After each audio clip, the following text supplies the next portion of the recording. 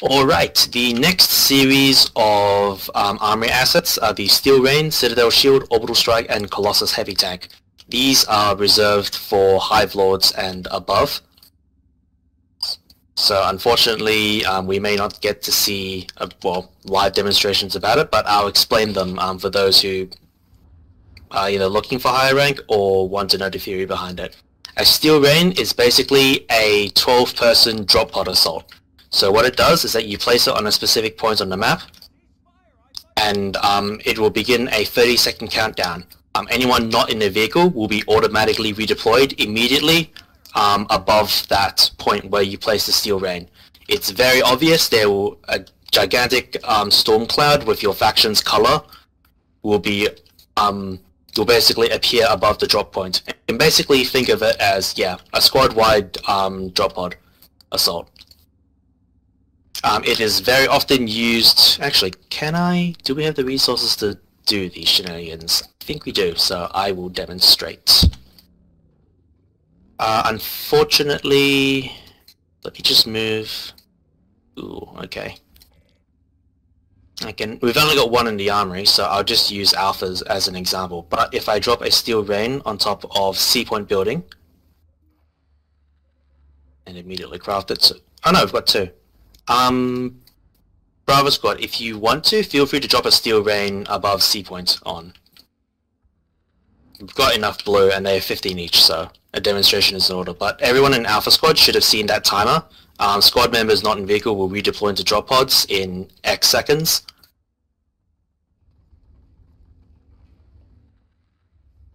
And in 10 seconds, we'll see what the Steel Rain does. Yes. Cool. Hold on. Just got redeployed.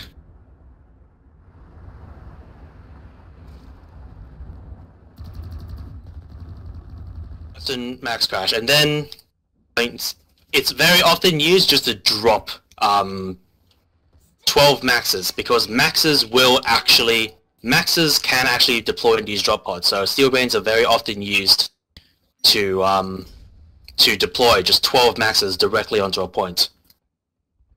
As you can see, there is a symbol on the map, and this is visible to both friendly and enemy forces. Those three chevrons.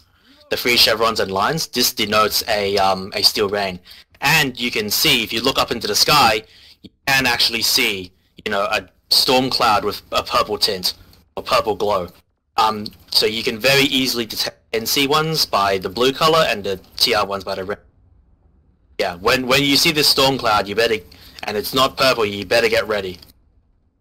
A whole bunch of nasties about to drop on your head. As I said, these work with maxes, and the primary use for this is basically, 2 minutes left in an alert, you need to defend, the base, but you're cut off. Galaxies aren't fast enough to drop maxes earlier, so you pop a Steel Rain and get 12 maxes, everyone runs to the point. You save the day, you're a big hero, hurrah, hurrah. You can also use them to leapfrog ahead of, attacking forces, but honestly, that's not as big of a usage. Its main usage is a 12-person max crash, basically. And they are quite shockingly effective, but quite easy to see coming. It takes 30 seconds and you see a symbol in a gigantic purple cloud. So plan ahead when you... Okay, that's the Steel Rain. The next asset is the Citadel Shield. It is fairly simplistic. It is basically a 75 meter radius wide double shield. And in order to... So it's a two-way barrier. It will stop projectiles. Actually, I'll drop one. Should I drop one? I kind of want to drop it on a tower map so I can see it. Santa's the...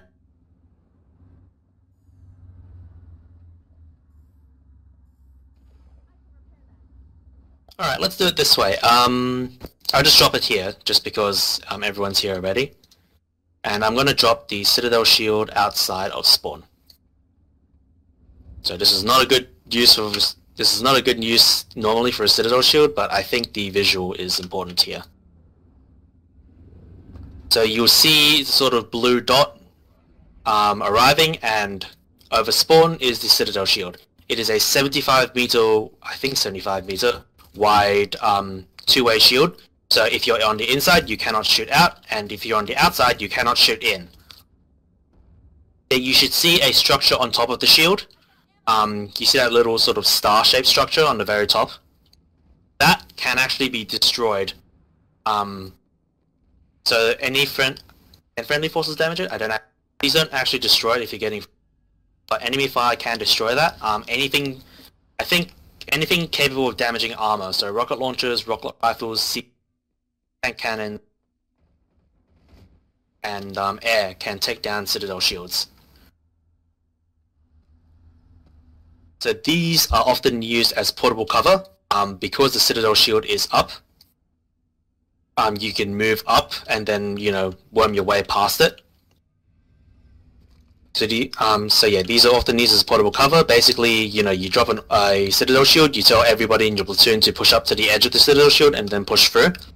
But bear in mind, in this use, it can just as well be used for the enemy to push up, so you have to be pretty careful where you use Citadel shields. Other use is area denial.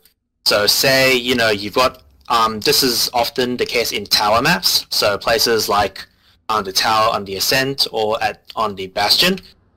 If you drop a Citadel shield on top of the tower, it's a two-way shield, so anyone inside the tower suddenly can't shoot out, and, you know, you can camp armor around the shield, make sure nobody gets out. So these can be a bit tricky to use, but they are really, really effective. The most common use case is honestly around tower maps, where you know, you're attacking a tower map, your armor's getting torn to shreds because of heavies and turrets from the tower battlements, and so you put a Citadel shield around the tower. They can't shoot out, and you're more safe than before. It doesn't look like it takes friendly fire, by the way. That's okay, that's good. So yeah, it doesn't take friendly fire. At the same time, you can fuck yourself up by deploying this? Yes, you can. Bear in mind, the enemy, if they're on the inside or the outside, can also take cover behind the shield. It is a two-way shield. It used to be one way. If you're on the inside, you used to be able to shoot out.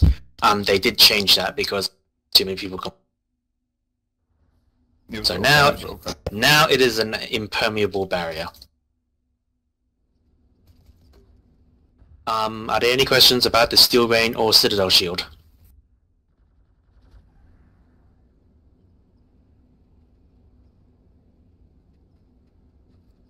If there are none, I shall progress to the big one and probably the main reason why everyone is here. The orbital strike, the big fuck-off death laser from the sky. Do I want to drop an orbital? Just... Yes, you do. Alright, I'm not gonna drop it directly on top of our heads because that would be cruel. Actually, fuck. Yes, so that is an orbital. I run where you can.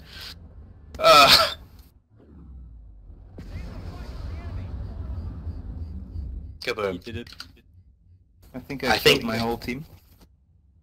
Anyway, you can see two circles. The main one is basically where the how do I put this? It's basically a gigantic kill circle. There are two. You can think of it as basically two zones. So anything inside the big yellow circle where the orbital strike was, anything that's not under. It's so hard to explain. Anyone in the bigger circle will immediately die, unless they are undercover, so inside buildings. Basically anywhere you can't place a beacon. So if you're undercover somehow, like under a rock or inside a building, and you're inside the yellow circle, you won't die, unless you are a max. Maxes will die anywhere in the big circle. Inside that circle, there's actually a smaller circle with the crosshairs around it, where the actual laser hits, anyone in that laser will basically die regardless of who. So big circle, everybody undercover except maxes because will die. Maxes will die regardless. And inside the inner circle, everybody dies. For a certain radius outside the circle, you will be flung by the laser. And often you get flung far enough and hard enough for the impact to kill you unless you're a light assault or you have the safe 4 implant. So what are orbital strikes used for? Typically, yes, as Horace mentioned, OSs are primarily max crash killers. You hold up in a point. Typically, you want to be inside a point. So say, everybody run into C point. Everybody run into C point. You take the point, hold it. There's like 10 NC maxes barging at your front door. You drop an orbital on top of your building, and all of the NC maxes die, and everyone outside the building dies. But then you're safe inside the building, except for your maxes. Your medics have to revive your maxes. But yeah, OSs are typically used as max crash killers. They can also be used to kill enemy base structures, although this is not as commonly used because the sky shield has to be down in order to actually hurt bases. Incidentally, there are actually two kinds of OSs. There's a OS you can build with the player-made bases using the ant. It is a fairly heavy investment, and that's construction, so we won't really delve on that. But just bear in mind you can actually build an OS. And then there's the Armory OSs, which we demonstrated just there. The OSs are deployed the same way Steel Rains and Citadel Shields are. You right-click on your map or on your mini-map, and you deploy the War Assets menu. Alright, that was the Orbital Strike. Any questions regarding that?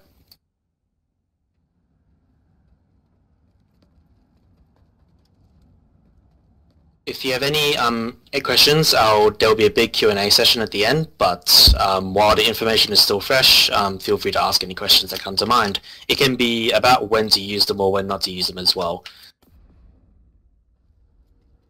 Just the max...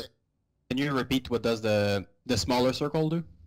The smaller circle is basically where the laser, visually where the laser is. It will kill anything in its range. It will kill anything in its radius. It's just a tiny circle inside the main OS circle. Even undercover? Yep, even undercover. The laser will obliterate all. Okay, perfect. Thank you. So if an enemy OS targets you, get indoors, get undercover somehow. You will be thrown by the blast radius. If you're a max, if you can get outside the circle and undercover, do so. If not, hug a medic and pray they know enough to use their medic tool on you. Actually, I have a question though. There's a big circle, the outer circle.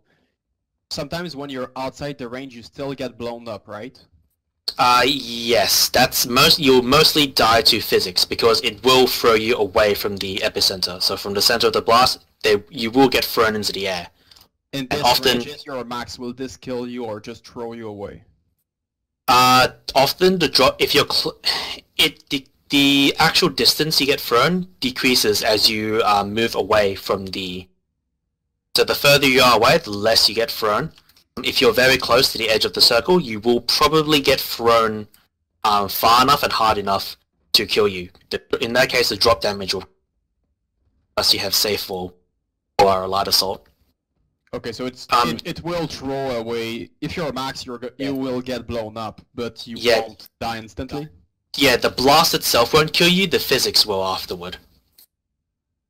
Okay, thank you. Same with any infantry, really, unless you're a light assault. There's a way to use the orbital strike when you're a max, especially when you're NS max. You go max rank safe fall, and you can just use the orbital strike as a, well, sliding tool. Admittedly, SKLs, well, It can help. SKL's policy on armory usage, because we have a fair few leads. We try to preserve. Don't use it to do that. I mean, if there's an orbital strike, you can get away with it with safe fall, is what I'm saying. Yeah. That's a good point. Safe fall, if you're outside the circle, will generally guarantee your safety unless you're thrown off a cliff. Because I think the fatal distance for safe fall is something like 200 meters. Yeah, near 230 meters. Any other questions regarding the OS?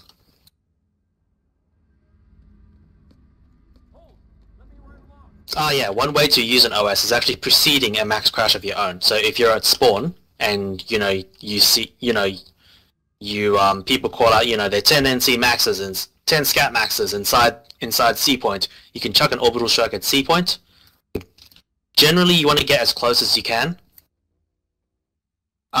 without actually succumbing to the blast or the physics itself. Once the OS strikes, you push in quickly and try to take the point.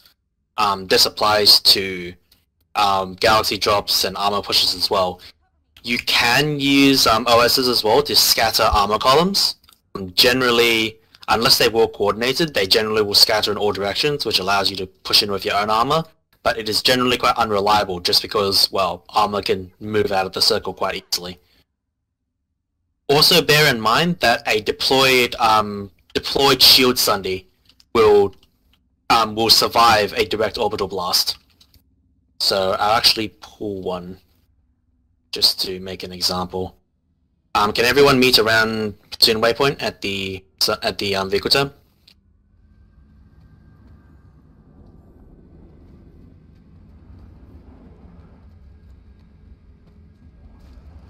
And I can't deploy it here, but this thing with the module on top, I'll actually deploy it further down the road, but you should be able to see it from... But these things will actually survive a direct hit. Once it deploys, come on, there we go.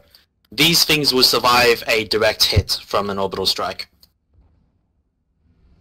So just bear that in mind if you're using them to clear out spawns. You'll often need to move in with your own infantry to finish the job with rockets or C4, whatever you've got in hand. Alright, the last asset is the Colossus tank, and that's actually one we can experiment with freely. If everyone goes into VR training, I can explain more about the Colossus there. So press keyboards, redeploy to VR training. Or not if you just want to listen, that's okay. But the cool thing about Colossus tanks is that you don't need to deploy them. You can experiment with them freely in the VR training facility.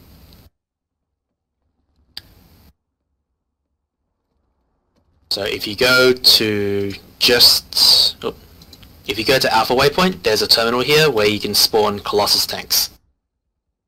So these are the only terminals that can spawn... Actually, I'll wait for everyone to gather up. So give it maybe about a minute more, and then I'll explain what the Colossus tank is and what it does.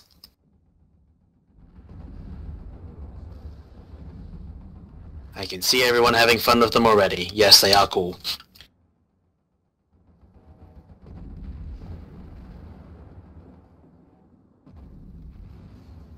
I did build like a little orbital base where we were at Crux.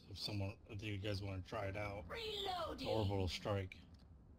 Alrighty, this is the Colossus tank terminal. You will see them at warp gates and tech plants, and that is it. So you can only spawn them at those two types of bases.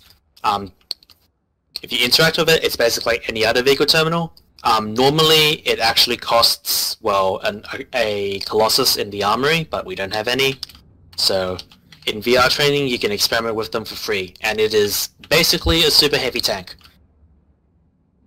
I won't go into a lot of detail about its tactical usage, because that's probably more of an armor thing, but it is a 5-person tank containing one hella big gun and 4 turrets.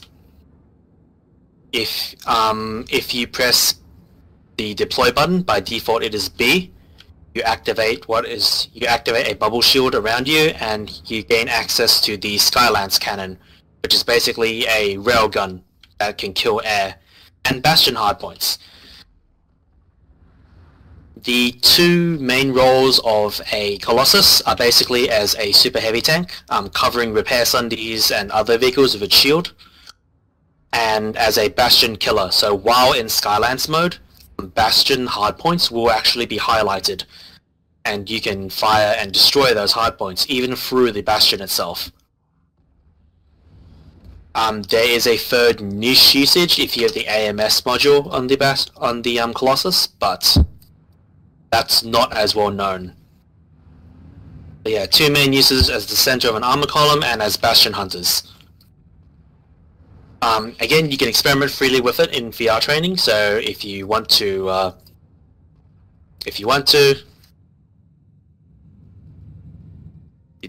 Trim, who do you think would win this tug of war, really?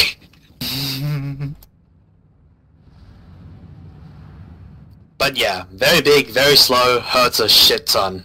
Generally a threat to Bastions and armor columns. Does anyone have any questions about the Colossus tank? Bear in mind, I don't know too much about their doctrine, their actual use. What I'm telling you is basically the basics, but that and a few VR training things should hopefully get you started. Squiffles, did you have a question? Souls. No, I accidentally pressed the button. Okay.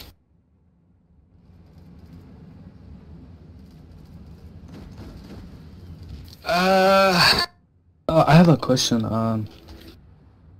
Go on. How do I get promoted to use these benefits?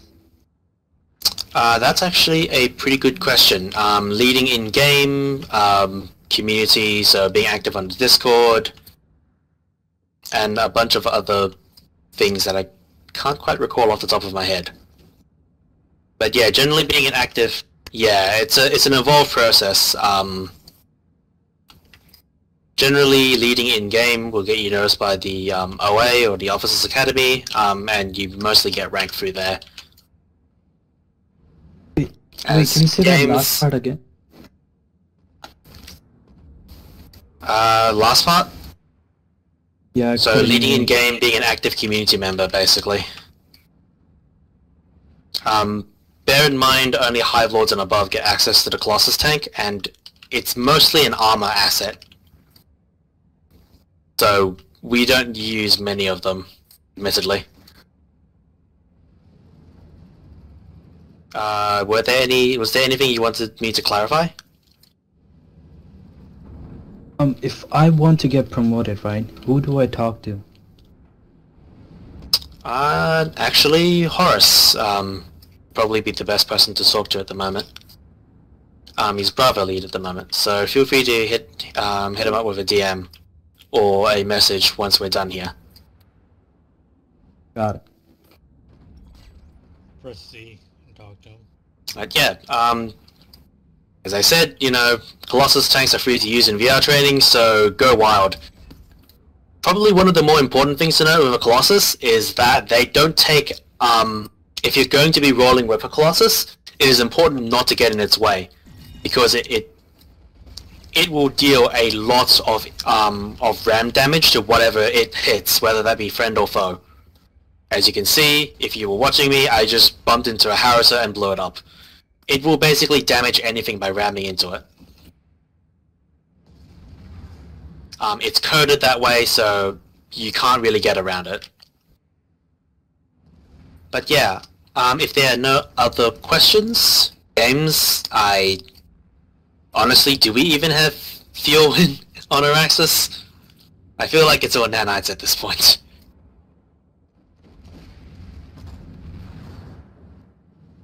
Fuel nanites.